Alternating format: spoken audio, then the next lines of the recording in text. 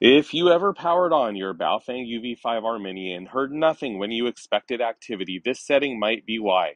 We are looking at Menu 2 Squelch, one of the quickest ways to fix weak or missing signals. I think of Squelch like a noise filter. Without it, your radio would blast static nonstop. With it, the radio stays quiet until a real signal breaks through.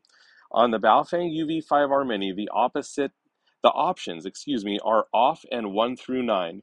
Off means the radio is wide open and hears everything, even the faint static. Level 9 is the tightest and only opens up for strong signals. Most UV5R minis ship with a squelch around level 3 or 5, and that's a good everyday setting, but it's worth adjusting depending on where you are. If you're out in the mountains or in a rural area where signal tends to be weak, drop it to a level 2 or 3 so that you don't block legitimate transmissions. If you're in a busy city environment with lots of interference from other radios, bump it up to a 6 or 7 to keep the noise under control. Here's how to change it. Hit Menu, go to Radio Set, select number 2, Squelch, and hit Menu again. Choose the level you want, either off or 1 through 9 with the arrow keys, and hit Menu one more time to lock it in.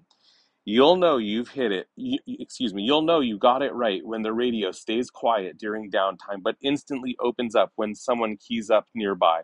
If you hear a repeater cutting in and out, your levels may be too high, but if you're getting blasted with static, it's definitely too low. Dial this in, and the radio feels way more predictable, especially when you're scanning or monitoring. Thanks for watching. Please like and subscribe to help me grow the channel. And if you got anything from this free educational video, please don't hesitate to use the affiliate links in the description. Have a good day.